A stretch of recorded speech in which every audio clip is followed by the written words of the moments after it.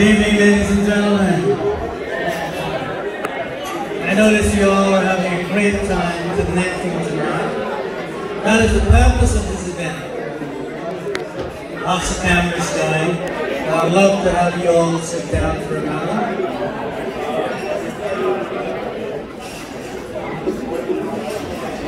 Lots of opportunities to connect.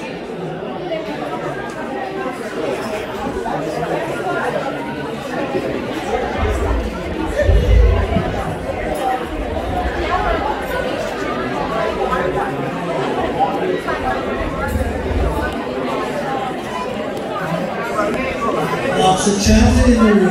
It's fantastic.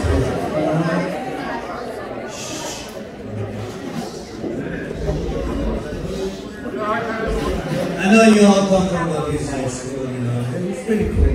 No worries. BHS alumni, ladies and gentlemen, on behalf of the Berbice High School Alumni Association, I would like to extend a very warm welcome to you to this year's reunion in New York at this lovely facility. Don't you think so?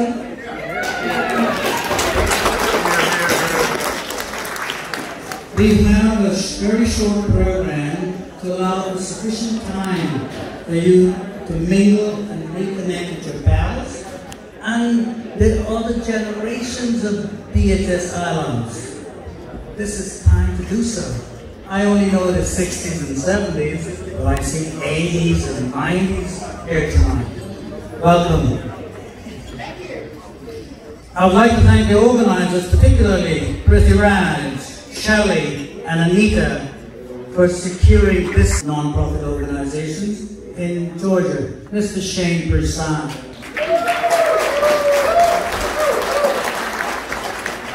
And our beloved Vice President, Mr. Prithviraj Singh, a former BHS teacher. Thanks to him, we've gotten most of you here tonight. We really appreciate it. We have Michelle Reed, Cobia. She does a lot of stuff behind the scenes, and I'd like you to recognize her. She's with her husband.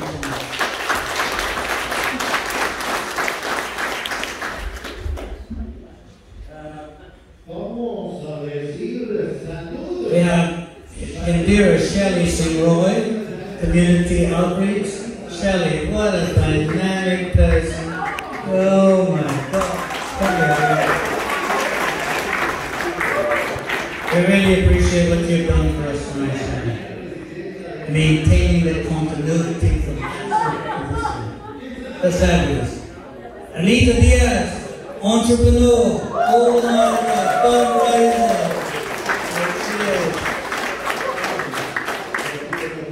Merlin Brandon. Is Merlin here tonight? Oh, yeah. Never mind, but when Merlin gets here, she is not only a board member, she's a sponsor of a scholarship. So we'd like to welcome her when she does arrive. Tony Supran. Tony, where are you? All right, look at that. Well, now we can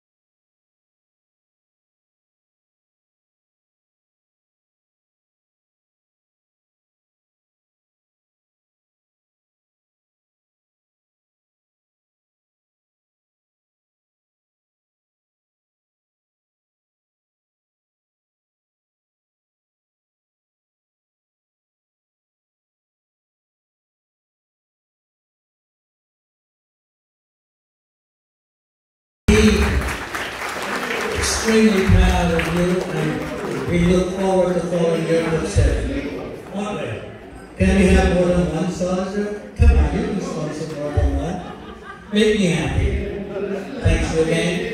And I would like, tonight, we didn't get a chance to sell some tickets when you came in because you were so gracious. We will have an opportunity to raffle off some of the books and many other things here that Shane and Michelle will tell you. Once again, I'm so excited to see you. Cheers. Shane? 20 years. She's not here with me. She's in the spirit. And I miss her. Like you all had best friends, but we have, you know, the rest of us here and her memory. And as Shane was saying, we want to honor her. She was a passionate reader. This girl, she basically read for a living. And she would go on like, girl, I don't like reading, but she loved it. And so we would like to be able to finish the scholarship that we started, just so to honor her and allow her memory to live on. But she was an amazing soul. She was the light of the party. She was a shine of the ball up in the air. And we loved her and we miss her. And we would appreciate your help to get this scholarship up and running for her. Thank you.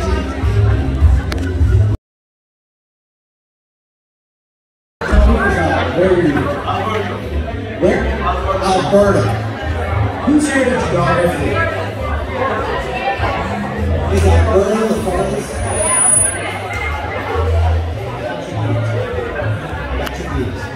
You want to go why? How why? Where are you from? Portugal. Portugal is in Europe. Don't you think? Yeah. So thank you. Oh, we got another hand over here. You get from Guyana? Guyana. Barbados? Guyana? I think we got you beat. Anyway, that was just to give you a sample of... Wait, we got more. Trinidad. So, is it Guyana? I'm not good at geography. I'm from Atlanta, Georgia. That doesn't count. Compared to what we just heard, right? Georgia. I'm from Georgia. We gotta talk. Anyway. I do want to thank you all for being here tonight. It's a good cause. I'll tell you a quick story. Back in 2014, is that better? Is that better? Thank you. Back in 2014, I attended the last reunion. And then somebody, I forget who it was, got their hooks into me, and I became a board member. So just like Michelle, myself, Anita, Shelley, we all joined the board, and it's been our pleasure and honor to serve on this board. You heard a little bit about the scholarships. We're extremely proud of those. Tonight we want to share some more things that we've done or we want to do. Our mission statement is much wider than that. We have other things that we want to accomplish. And hopefully tonight you can be part of that. Make a difference. Help us make a difference in the lives of the children and the students and even the staff who are all working very hard at the school. A couple of years ago I failed. Well, I didn't fail. I purposely left out one name. There's another person who joined this board. How many of you know Rehastra? Jackie, raise your hand. Rehastra, Michelle, I, and some of the other classmates that are here tonight remember her. Tonight, we want to share something with you. A couple couple years ago when she passed away unexpectedly, we decided as a board to start a scholarship in her name. His life as a young student at BHS and how that experience changed and affected his life. So without further ado, if I could introduce Mr. Berbice, come on up. Before, as he's coming up, how many of you bought raffle tickets tonight? Raise your hand. Thank you. If you'd like to buy more raffle tickets, we have several door prizes that we're going to picnic tickets. Who's got the tickets? You want to sound some more while Mr. Berbice is going to start?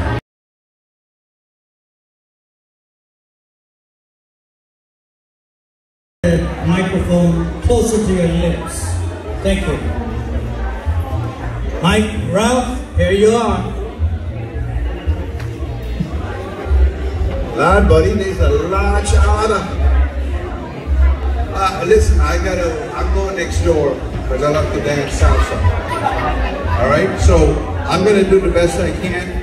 I wrote my speech because they told me I got 10 minutes to do the best I can. So here's how we go. I'm an old boy of BHS. Now I'm older boy. I was not a popular boy. I was not smart either. I was just one of the guys looking to fit in. I was shy, part of my upbringing, the way I was then. I'm not that now. So I was touched the heart that remembered me because I don't think anybody remembered me. But so my name is Berbice, and let me explain the name situation. When I was born, my father didn't look at me and say, I got my Rocky boy. Okay? I didn't get that name until I came to America. A lot of people couldn't pronounce foreign names. So what they did, they gave me a name. I went to school in the day for engineering. I worked at night in a supermarket packing shelves. The boss guy came to me and said, can we call you Ralph? You can't pronounce my name. How could it? I'm not here for the name calling, I'm here for the money. So I'm packing shelves. He sends a guy to get me to go pack a different shelf. And then the guy at the end of the aisle says, Ralph, I'm packing shelves. He says, well, forget a little louder, I'm packing shelves. Finally, the guy came and tapped me on the shoulder and said, are you Ralph? I said, yeah, I forgot my name. I just got it, what do you expect?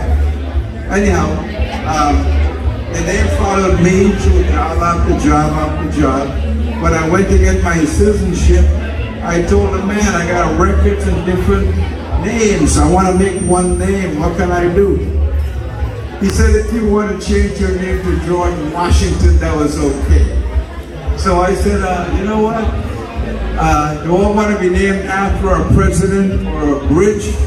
I'll take Ralph. So my Ralph is my official name, just so you know. The last name is Berbice.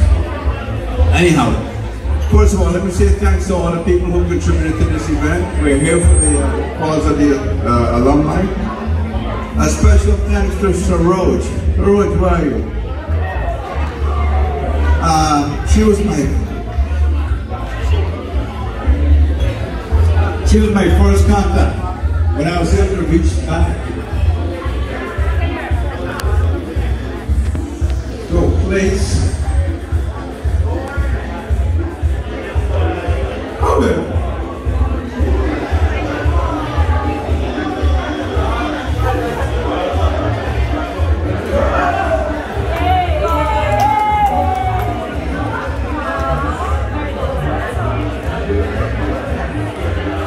It was a place where I wasn't sure I wanted to go back because I never looked back, even after I left Guyana. Anyhow, so I can read out of it. So my thanks also go to Harnack, because he helped me with telling me about the mission of the alumni. And also Raj, I don't know where he is. My thanks to him for helping with the whole process. So we're all here together for a good cause. I would say to go to a wonderful high school, the place where so many of us have walked along the same paths. We can't forget the years, and I count myself lucky because I was there, and I went to BHS. It was a place where we all gained knowledge to pursue further education. It was a time when we all learned behavior, discipline, sometimes the hard way in the principal's office. Yeah, I've been there, Harnack's been there too, probably at the same time. I thank my dear mother for registering me at BHS. I still remember that day. Had I followed my father, I would have been a groceryman in Guyana with 20 kids and 5,000 grandkids running around.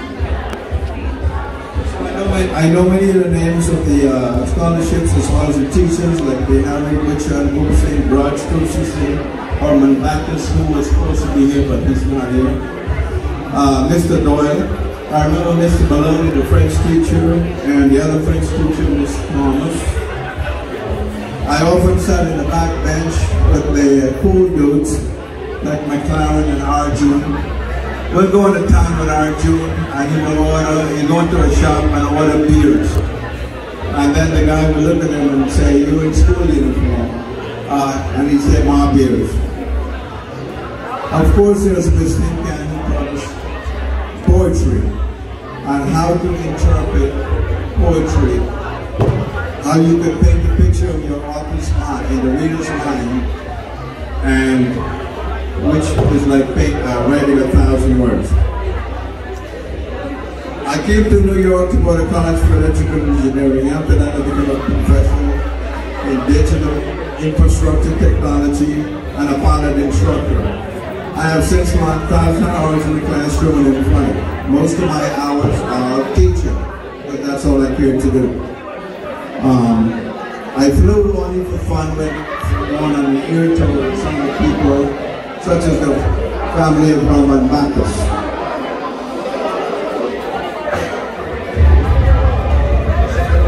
Anyhow, I think we'll ask the audience here, what do you think? Are we good? Are we good? The airline career didn't happen, so it was just a dream not ago. I discovered I didn't like flying autopilots anyway. So, I came full circle back to the place where it started. I've written 2 books. I write in bite-sized portions. The books are available here for sale. The first book is about my life in Guyana and coming to New York and living a life, the dream, the American dream, which I did, I think, in my own mind. And the second book is about, my books are both titled Being a Human Being.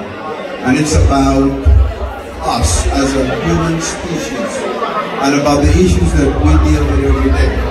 And some of the things that we don't even think about because we don't. So I want to ask you this. The profession I was in was digital infrastructure, which is what's behind the motor. Most of us know what's in front of the motor, a wireless signal. The word motor is not a name, it's an acronym. It means modulator, demodulator. In book 1, you will get to see what that is. You will get to read what that is. So,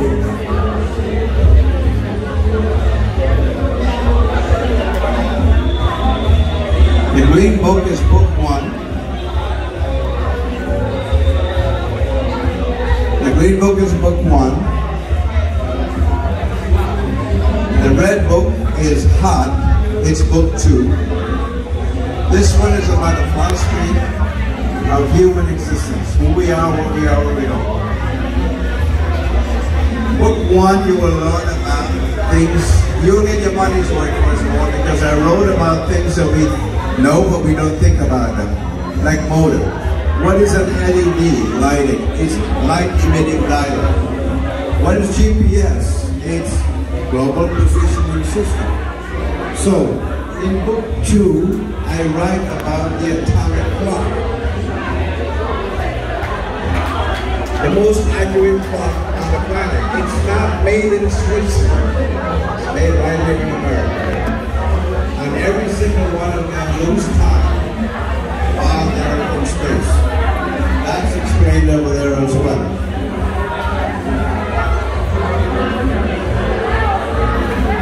Okay, now, I don't know what I'm going to say. I'll tell you what, a limited number of the books are here. The salesman is right there. Get your copy now, I'm here. And I have to tell you that if you read my signature, if you do, it's okay with me. But if you can't get the book here, you can buy it online. Just get the number in the back of the book. I'm going to ask you all to do 2 things. If you buy the book, please leave a review on Amazon. I have a trivia challenge. The back of the book is a picture of an iconic building. And there was a famous movie made where we had one of the themes of the book. Okay? The picture was taken before they made the movie. So,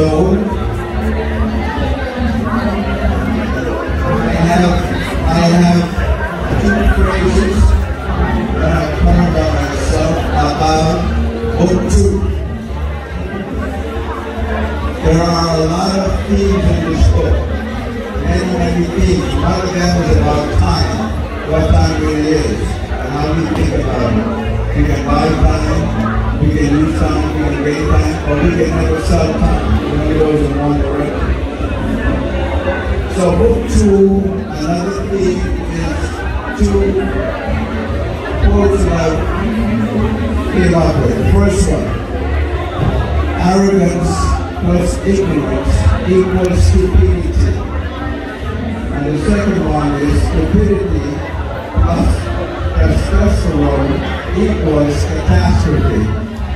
Okay? So, whatever you think out of that. Anyhow, I can't hear the thing, I don't understand what. I'm not even sure I can hear myself. But I hear the music over there, I'm going over there, I'm going to dance my ass out somewhere. Thank you all very much. It's good to be here.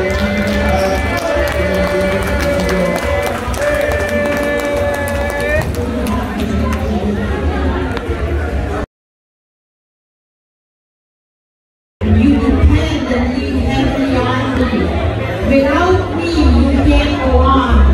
Your life will be done empty. In memory of my dear friend, Amsterdam, may her beautiful soul rest in peace. Love you all. Good night. Happy to be here in your warm and friendly company to reminisce on our school days, and I'm an alumni of Berbice High School, class of 78. I just want to share your experience at Berbice High School. Firstly, I never planned to go to Berbice High School.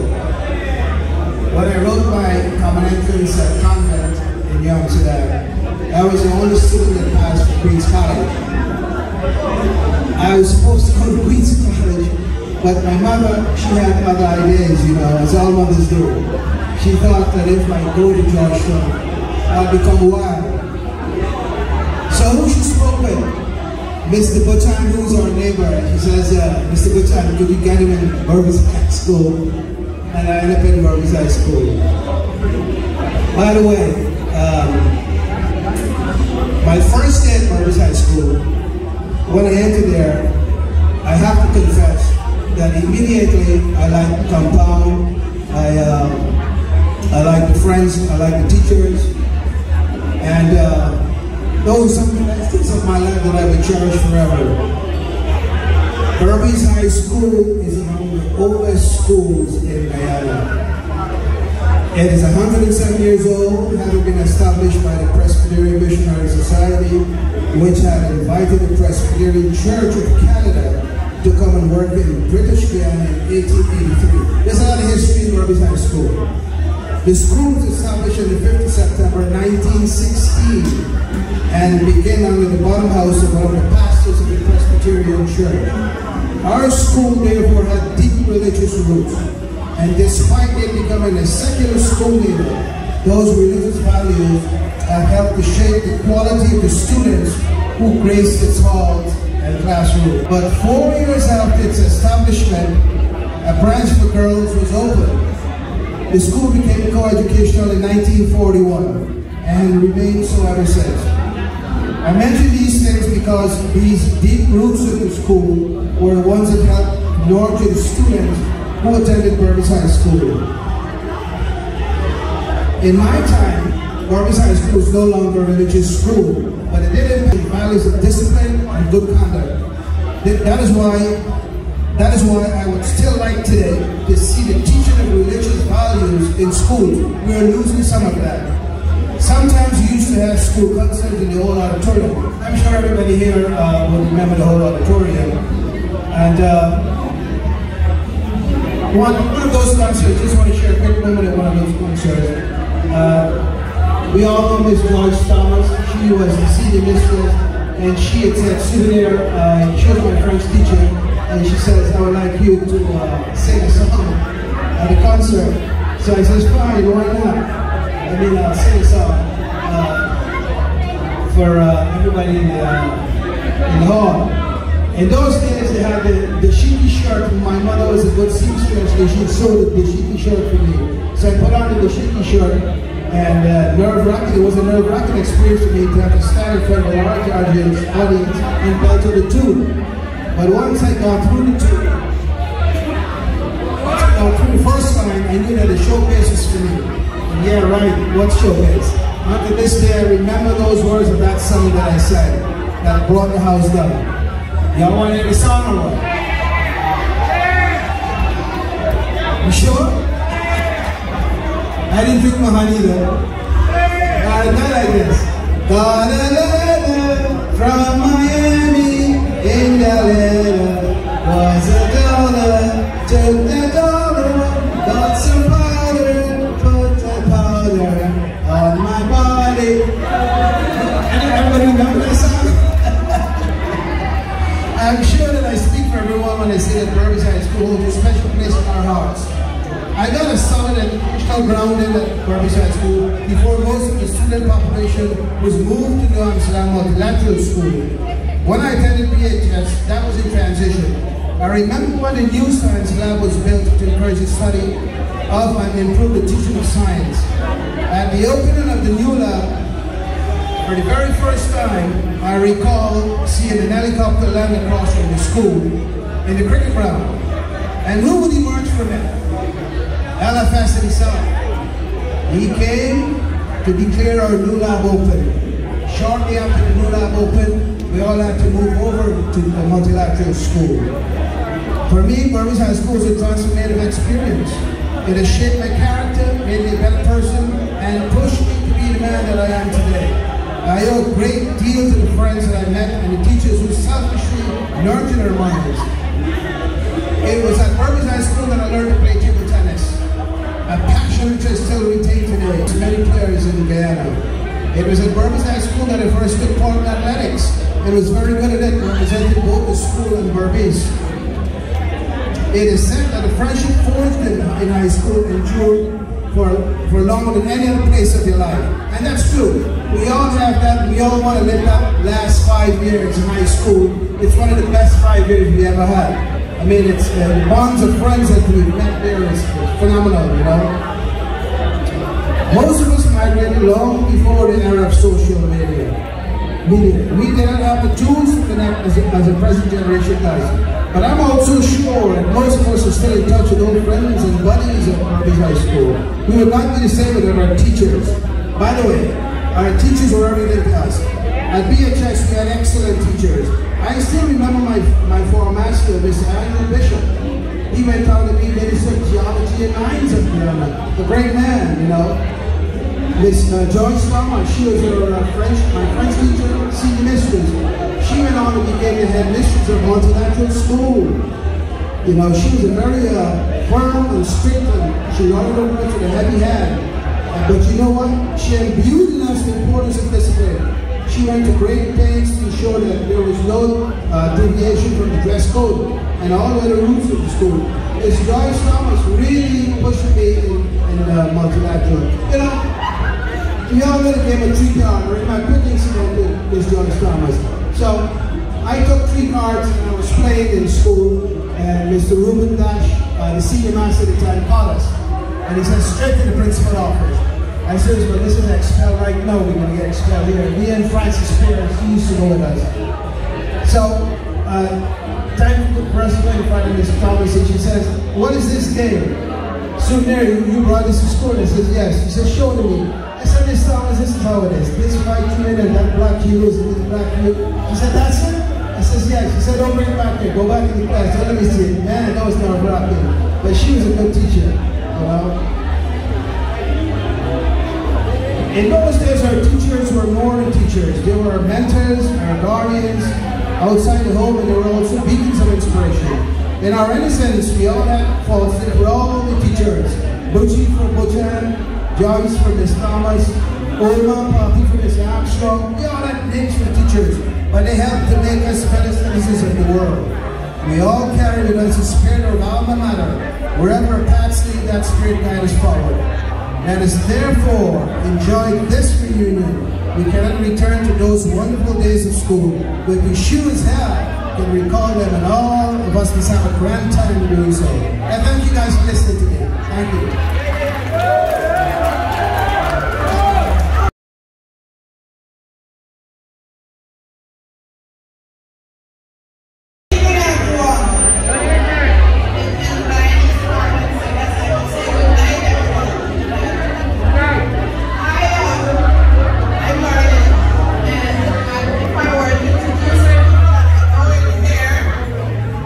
If I were to introduce the people I know here,